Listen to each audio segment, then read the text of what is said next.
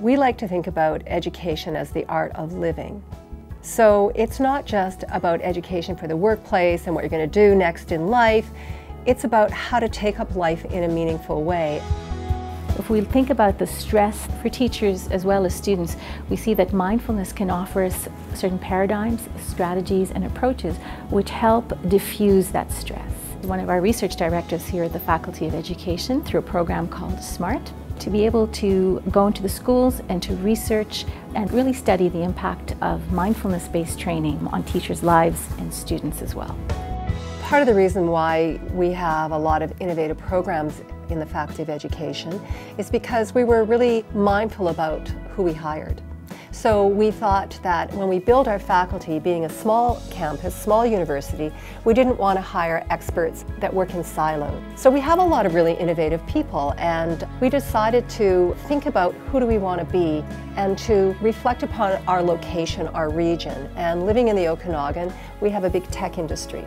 And that was one of our decisions to have the Innovative Learning Center. The fact that the faculty has embraced the Innovative Learning Center, which is an output of probably my zillion years worth of educational experience and research, speaks volumes. The notion of appropriate technologies and technologies to lead pedagogical innovations is well received. And right now the ILC, it's booked, it's full.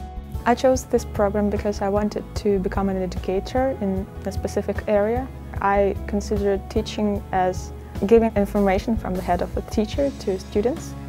And now I understand that this is not the same thing. Both students and teacher work together on the mind creation.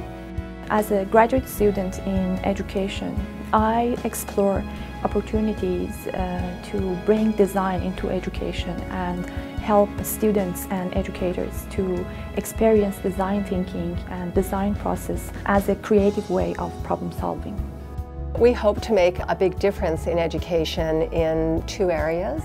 I think the area of design thinking, using appropriate technology, and really thinking about innovative ways of how we teach beyond the classroom and what that can look like. The other area we stand to make a difference is in mindfulness, more contemplative approaches to education, where we're really worried about preparing teachers who are resilient, that have a lot of self-awareness, that understand about the social and emotional needs of learners, and they'll bring that into the work that they do.